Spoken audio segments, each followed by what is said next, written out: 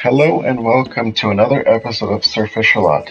In this episode, I'm going to be doing something a little bit different. It's a sort of it's a project. It's a build. I'm building a lamp out of an old boat motor. The boat motor I've been basically searching for 3 years. I found it on Facebook Marketplace. It's a retro sort of design, and all I'm doing here is cutting the bases of the rock. This isn't really a DIY video. It's more of just a showing of how I made the project. It maybe can inspire you if you're interested in doing the same thing. The boat motor itself, a Johnson Seahorse, 5.5 horsepower. I just loved the look of it, the lines and everything on it. The part of the waiting process was finding something that was at a good price range. So the motor itself, the person who sold it to me as a non-working motor.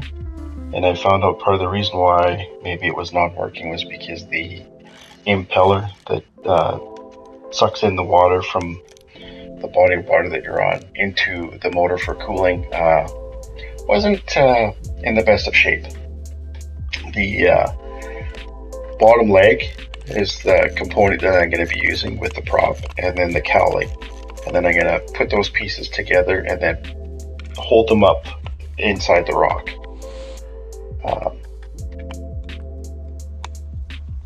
If this is something you're interested in, feel free to put some comments down. I'm always okay with trying to have a conversation about how I did this. So if you like the content, please subscribe. I do some building projects occasionally as I get the time to do so. And if you're a returner, thank you very much. It's been a while since I made a video. I did a lot of fishing on the Assiniboine River this winter, and let's just say I didn't have very much success. I guess fishing for me is the definition of insanity.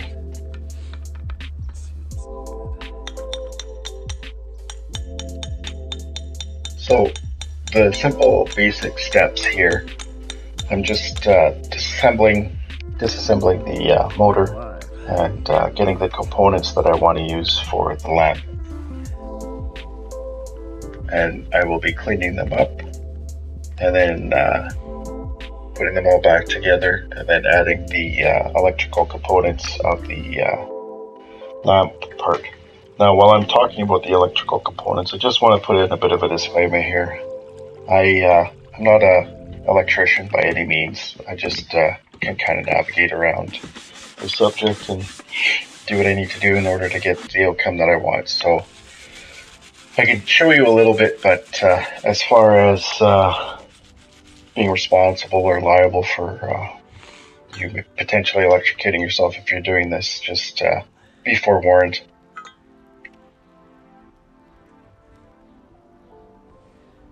So I've got the rock base here, and I'm not completely enamored with the shape of it, so I'm just going to work it a little bit with some hammers here and shape it a little bit. It's a little bit heavy at the moment too, so I'm going to be downsizing it a little bit. And this particular piece of stone was quite nice to work with. It was a little bit older piece of rock. So as far as safety equipment goes, when you're working with stone, you should always be wearing glasses. I have glasses on all the time. I need it for my vision. But then if you're working with power tools, I always would recommend using some sort of ear protection. It's very loud and can damage your hearing. So be aware of that if you choose to do something like this. The other option too that I seen that inspired me, the individual who did this used some kind of a heavy gear on the base. Ryan actually gave me the idea for embedding it into a stone and making it look like the skag hit a stone and you lost your bottom end. there's a lot of that goes around Kenora, so I thought the idea was fantastic and chose to use his recommendation and suggestion, and it worked out very well. So thank you, Ryan, for that. Appreciate it. So the cement that I'm using here is just an anchoring cement. It's used for saddles if you're doing something like a pergola on a patio. And I'm just gonna use some duct tape on the slot that I've got in there where this gag will sit, and then use that to make a form, and then put the concrete in there and marry the two together, the bottom leg and the stone. And while I'm doing that, I will level them off because I want the cowling to be as level as I can get it, so that when you're looking at it from a distance, it appears level.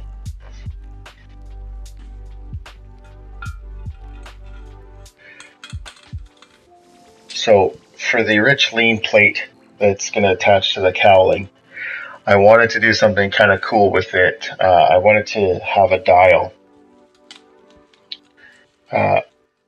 So I used a dimmer switch, a radial dimmer switch on there, and eventually what I'll do is I might get something 3D printed that looks a little more retro for the knob that's on the dimmer switch. But just for now, I wanted to kind of get the lamp basically finished off and functioning. But I thought it would be a cool idea to have the dimmer switch on for rich lean there. And something that was a bit challenging with that particular dimmer switch was the manufacturer mislabeled some of the wires that were coming out of it.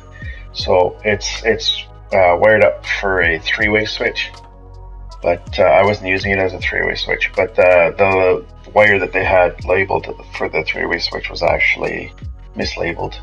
It was the neutral line. So it took a little bit of playing around to figure out, but I did eventually do it, and I got it.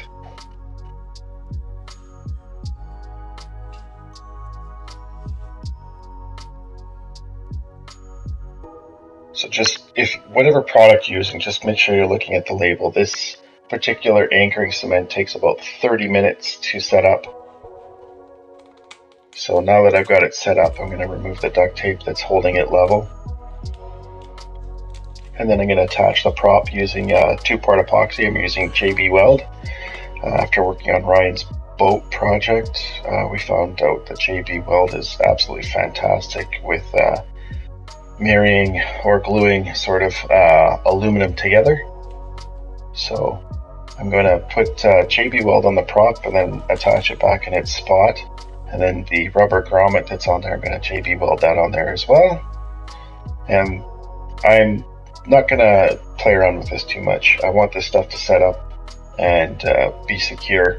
So I will put this on and leave it for overnight. It takes about 12 hours to cure, depending on the product that you get. I prefer a slower curing product because usually I find that the bond is better and stronger in the long run. So the electrical components are pretty simple and straightforward. I want to use 2 lights underneath the cowling and then have them controlled by the dimmer switch. The lights I've chosen are LED lights. I want the color of the lighting to be basically as white as possible. And then I'm going to attach the cowling to the bottom leg using a piece of PVC pipe that I'm going to cut to shape, and it's going to slide. As you can see on that cowling, there's a lip around there, so I'm going to have some slots inside the PVC piping. The PVC piping is going to slide into those slots. I'm going to attach the PVC piping to that lip using self-tapping screws, and then I'm going to attach it to the bottom leg where the leg used to attach to the motor, the structure and holes that are there. So with the dimmer switch, I just follow the directions that were provided with it as far as making the circuit. The only thing I did was I made the circuit extend so it doesn't go to a single light, the dimmer switch. It goes from the dimmer switch to one light to another light, and then back to the dimmer switch.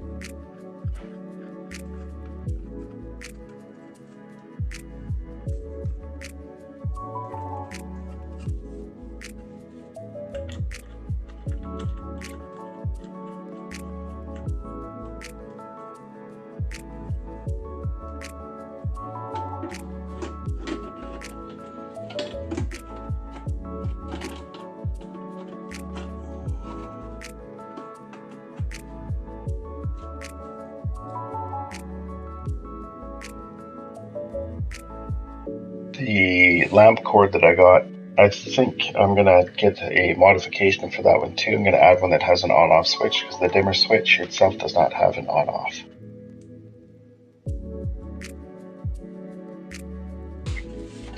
As far as going from the dimmer switch to the lights themselves, I've chosen some house construction wire, some 110. And the reason why I've chosen to use this particular wire is because it will structurally support itself, but I didn't want any wires hanging out past the bottom of the cowlight, going from the dimmer switch to the light sockets.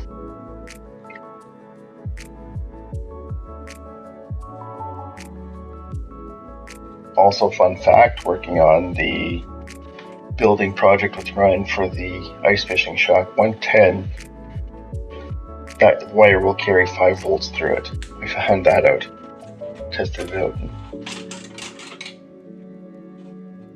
So you can use it for USB chargers and things like that as well with 5 volts.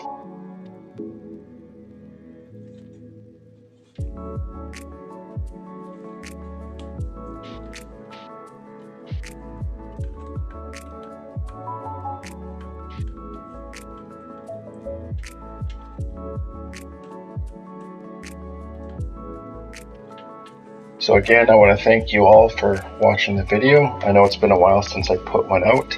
I explained earlier, winter was pretty rough for me. Didn't have a great ice fishing season, so I didn't feel like I would burden you with that poor content, but here it is. Here's the lamp. Here's how it looks. I'm quite pleased with how it turned out.